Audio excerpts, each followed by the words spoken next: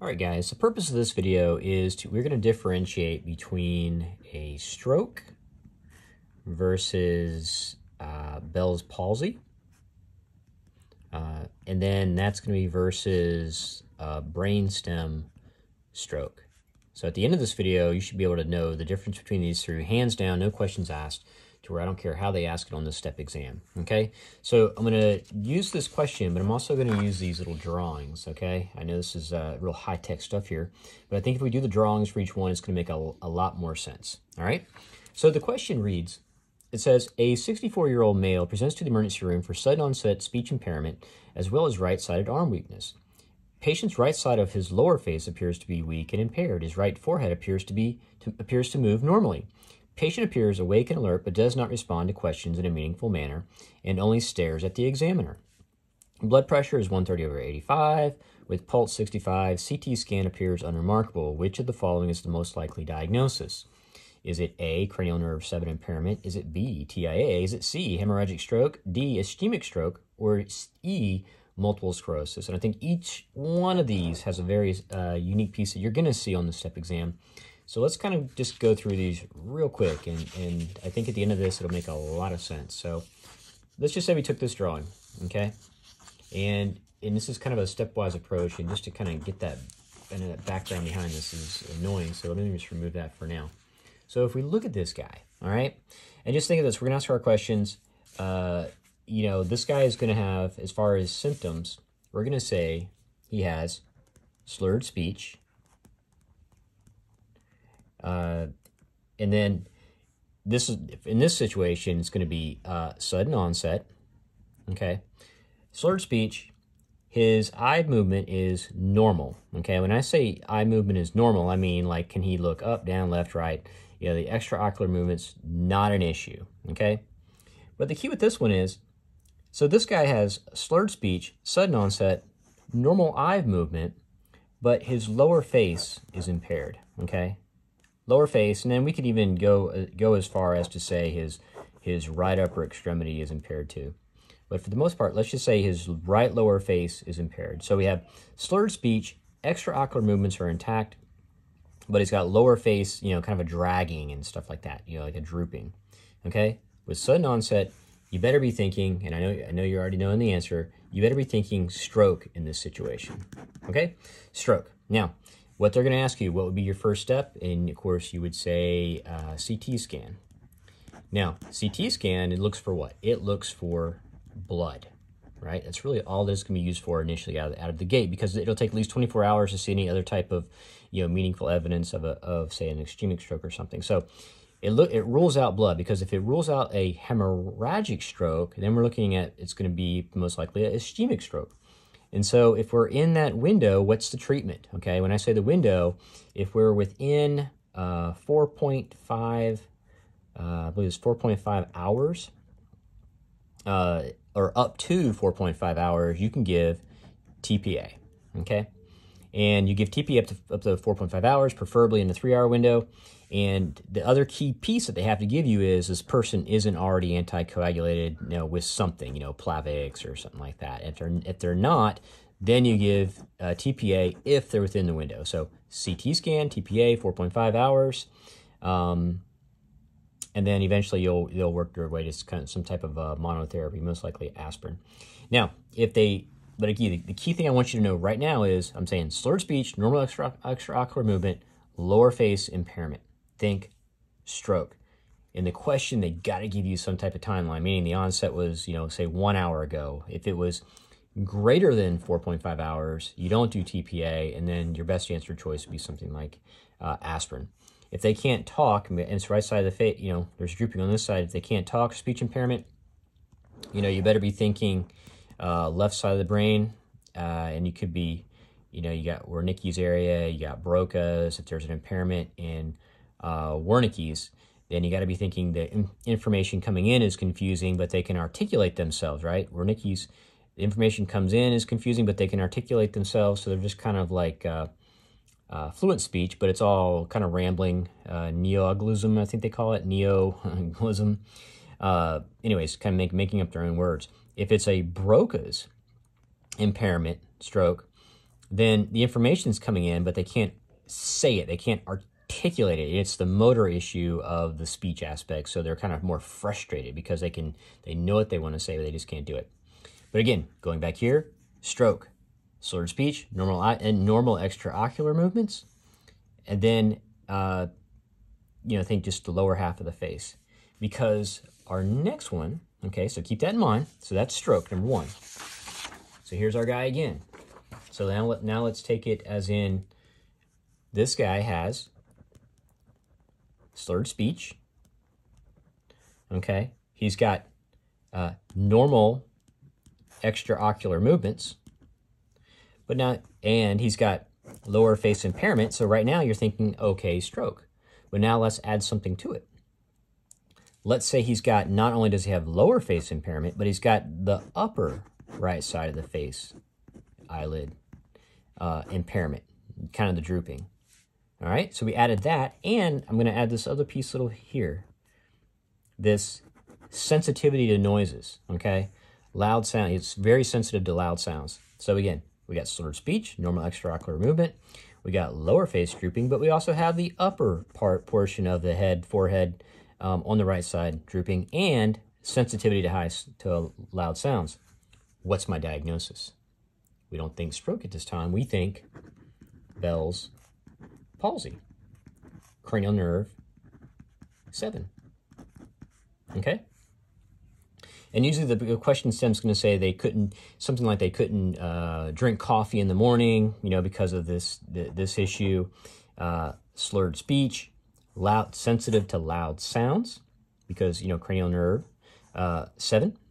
And then, again, diagnosis of Bell's palsy. And then what would be my treatment?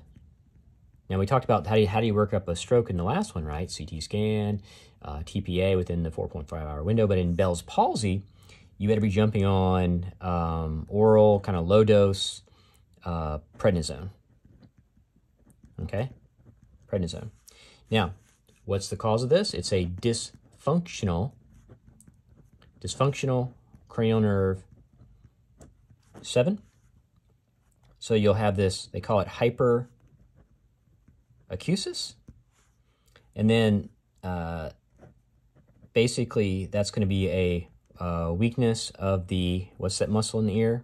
The stapedius muscle, okay? And that usually kind of dampens the sounds per se, but if this guy is weak, you're going to be more sensitive to sound, so that explains this guy.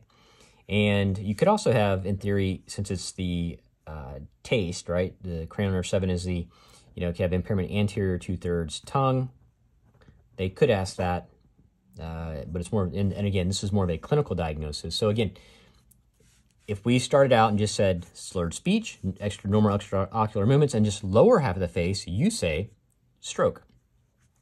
If we have all that and then we add the upper portion, okay, drooping of the forehead on the right side, hypersensitivity to loud sounds, you better be thinking Bell's palsy, cranial nerve 7.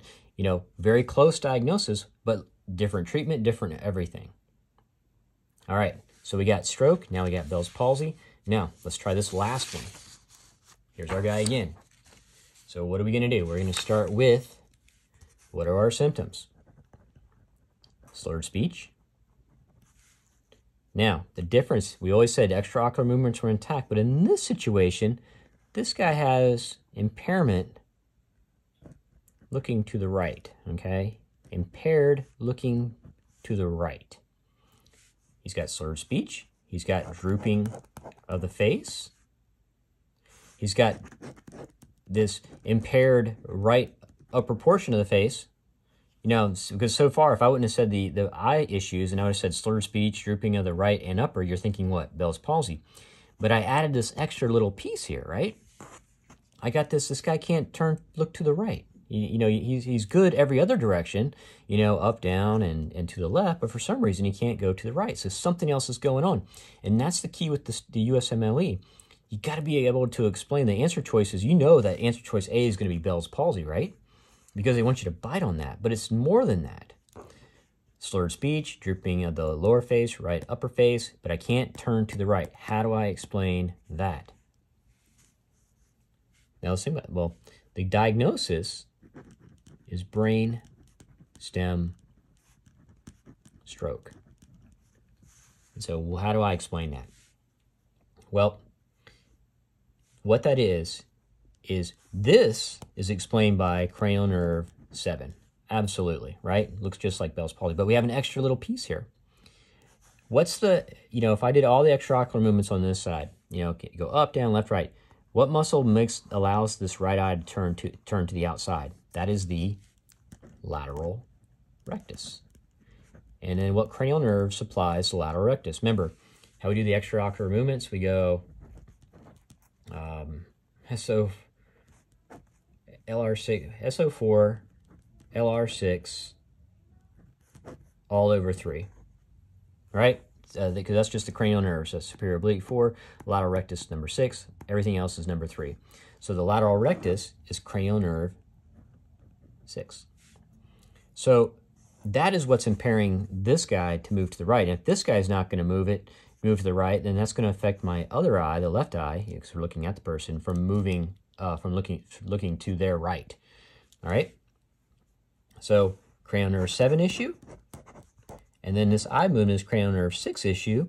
Therefore, it's a brain stem stroke because cranial nerve 7 wraps around cranial nerve 6 before exiting brainstem. So they're right next to each other, all right? And then again, the sixth nerve controls the lateral eye movement via that, I think it's parapontine fasciculus, or medial longitudinal fasciculus. But anyways, long story short, it's cranial nerve 7 and cranial nerve 6 involvement, and therefore it's a brainstem stroke. All right, so now very quickly, okay, don't leave me yet, okay? If I put 3 sheets of this guy in front of us, you ought to be able to nail this, all right? So let's think about this. If I have slurred speech, but my eye movements are intact, and it's just the lower portion of the face, what do you think? Stroke, right? Stroke, CT, TPA, all that kind of good stuff. If I take the same guy and I say, I got slurred speech, normal eye movements, I got drooping of the right side of the face, but now I got drooping of the right upper portion of the face, and I got sensitivity to the loud sounds. What's my diagnosis? Bell's palsy, cranial nerve 7, and it's a different type of treatment, oral steroids.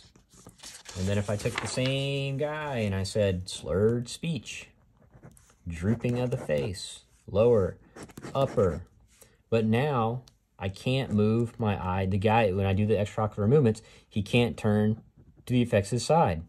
So not only is it cranial nerve 7, I got to say it's also cranial nerve 6. Therefore, that's a brain stem stroke. Remember, like we said, it was cranial nerve 7. What do we say? 7 wraps around 6 as it exits. Yep. So again, those are my 3 guys. So now let's go back to the question. And it says 64-year-old male presents to the emergency room for sudden onset speech impairment, as well as right-sided arm weakness. So I can just kind of draw this out right now, right? He's got speech impairment. Okay, let's just draw it like it is. So I got speech. I got right-sided, he's got right arm weakness, okay? But his right side of his lower face appears to be weak and impaired. His right forehead appears to be normal. Patient appears awake and alert, but does not respond to questionings in a meaningful way and only stares at the examiner. Well, that means he's probably having some issues with, the speech centers, obviously, on the left side. Blood pressure is 130/5, pulse is 65, CT appears unremarkable, so there's no blood, right? Because CT would show blood. Which of the following is the most likely diagnosis? What is it? It's just this guy, right? So we are thinking stroke. Well, what type of stroke? Hemorrhagic or ischemic? Well, since CT was normal, we rule out hemorrhagic. We're thinking ischemic stroke. Okay, and if he's within that 4.5 hours, we give TPA. If he's not already under some type of anti-clotting drug at baseline, and yeah, we go from there. Now, cranial nerve 7 impairment. Obviously, this is a name for Bell's palsy. And again, if I were to draw that real quickly for Bell's, if this is my guy, I would say speech. I would say normal extraocular movements, but I would say lower face, upper face, hypersensitivity to sounds. Bell's palsy, oral steroids. TIA. Just think of this. This is painless loss of vision, lampshade stuff, okay? And then the treatment on that, you know, do like a carotid Doppler or something like that to see where the TIA kind of comes from. Hemorrhagic stroke, you'd see that on a CT. Ischemic stroke, we just talked about. Multiple sclerosis, you better think this is more the painful loss of vision.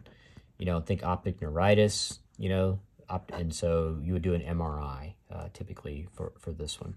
And then, of course, the other guy, the last guy that we talked about, if we have speech, we have a speech issue, we have lower face, we got upper face, but then now we can't turn to the right. You know, it's like a Bell's palsy, but I can't look to the same side. I know it's cranial nerve 7. I know it's cranial nerve 6, and I better be thinking brainstem stroke. All right, guys, so I'll probably make some short videos too. Maybe we'll just kind of have this, and you know, I'll just kind of describe it like that. And I want you to either to say it's a you know, kind of a classic stroke, you know, ischemic or hemorrhagic. It's hard to differentiate based on if I just draw a picture. You better be saying Bell's palsy or brainstem stroke, guys. You gotta have the differential on those guys. All right. Hope it was helpful.